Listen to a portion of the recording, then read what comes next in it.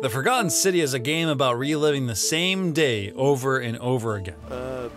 Salve, friend. Using lessons learned from your own mistakes in order to construct the perfect outcome and, in the process, break the cycle.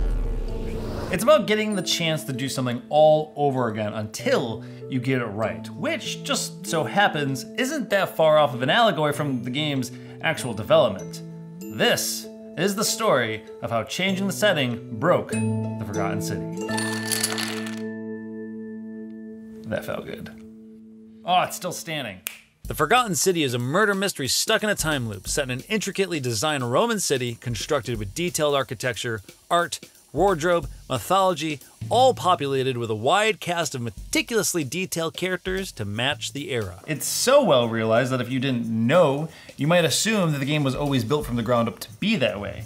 However, some of you may actually know that it wasn't. In fact, far from it.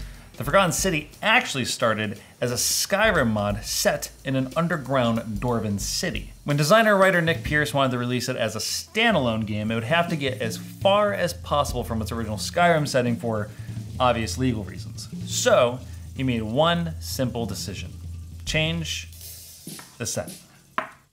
The idea was just to sort of neatly transplant the story from the fantasy Dwarven setting to the ancient Rome setting, making as few changes as possible. This one change to the setting resulted in a series of cascading changes, changes requiring changes that weren't easy to foresee in the beginning, which resulted in me working about 80 hours a week for the next 4.5 years. At first, Nick had intended the whole thing to just take a couple of years, but as the saying goes, Rome wasn't built in a day. Or in 2 years, in this case. The Forgotten City mod was released back in 2015 and was incredibly successful. It resulted in millions of downloads and even garnered several writing awards, including Best Interactive Media from the Australian Writers Guild. Nick Pearce enjoyed making the mod so much that he left his established career as a lawyer to pursue game development full-time and bring the mod to life as a full-fledged standalone game.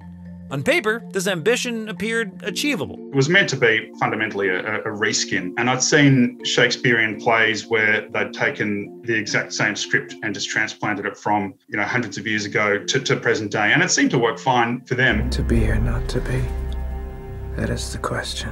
This new version would still be a murder mystery, and it would still be a time loop. It just needed a change of scenery. Just take it from the underground Dwarven city above ground into a Roman setting. Easy.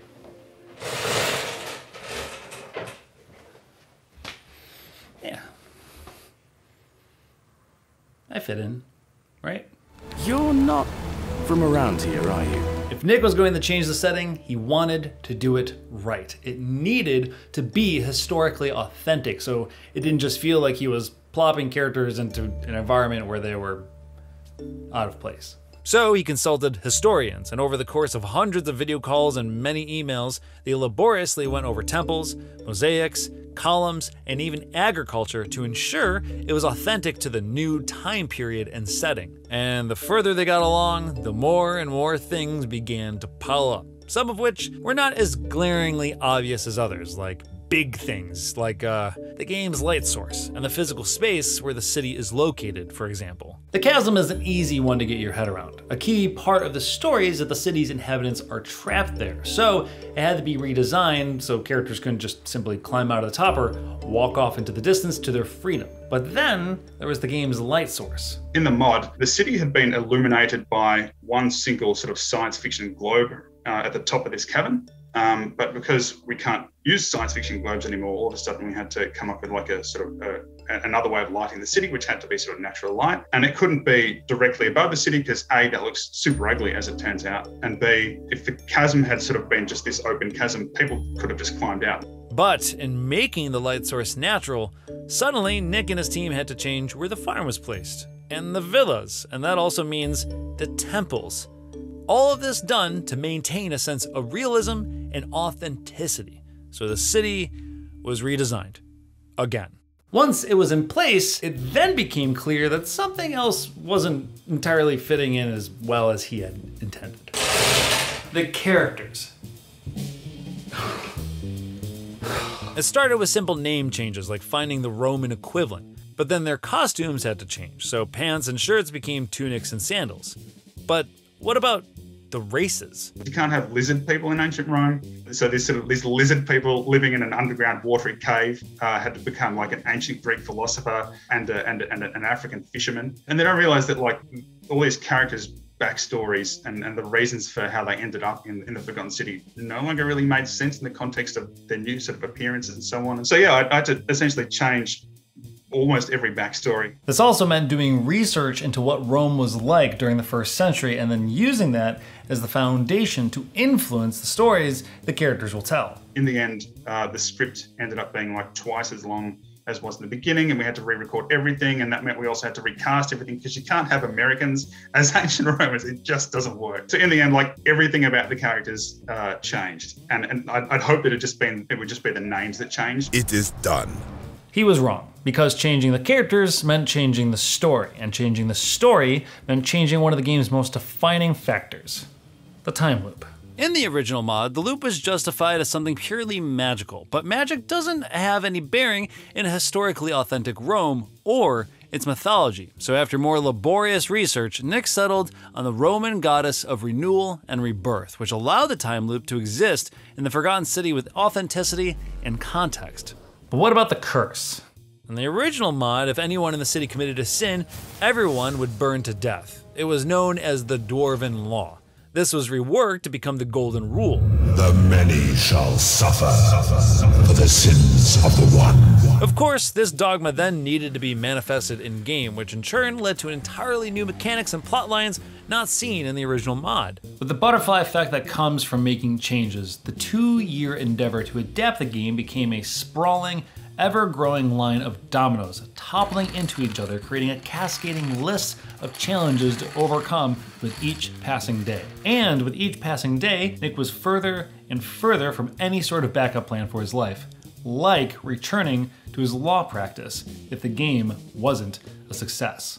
If I'd been able to get the project done in 2 years, I might have had the option to go back. But yeah, as it turns out, like 4.5 years is just way too long. Every time I sort of had to delay the project or I realized it would take longer, I felt that slipping away as an option. And so, yeah, it was definitely anxiety inducing. And, I don't think I slept properly for the entire 4.5 years that I was making it. It was like I just had a lot of really rough nights of sleep. By the end of it, the ripple effect of changes meant that the only course of action was to build something all over again from scratch. It's dismantling a house piece by piece, only to realize none of the pieces fit together anymore. It was an act of systematically undoing years of work. What seemed like a really superficial change to the setting ended up just radically changing everything about the city and the characters and the story and the music, until all that was really left of the original mod was the premise and the name. It's so wildly different now. Forgotten City is a game about making mistakes, but being able to relive the same day over and over again with the chance to make things right. And for Nick, building his game from scratch is much like the premise he had built the game around in the first place.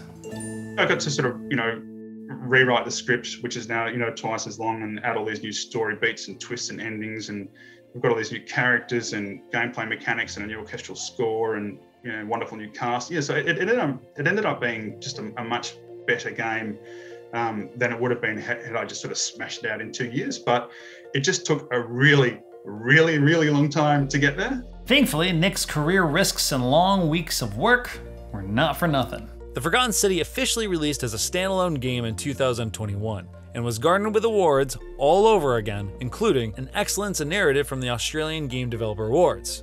Talk about repeating history, but at least some things have changed for Nick. I have to ask, are you sleeping better? Oh yeah. It's like night and day.